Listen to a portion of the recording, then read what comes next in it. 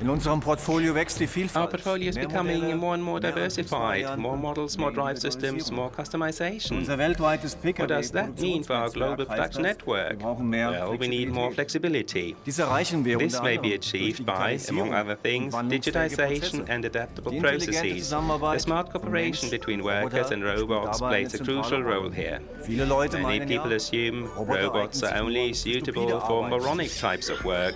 Well, hang on. We are working on it right now.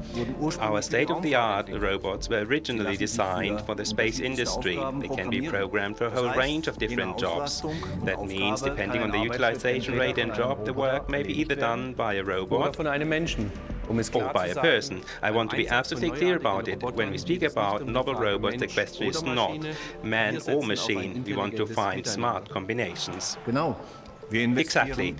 We invest billions of euros at our sites, not only to make them more efficient, but also more ergonomic. In any case, we put people first. The experience, creativity and flexibility of our colleagues cannot be replaced by robots, not even in the future.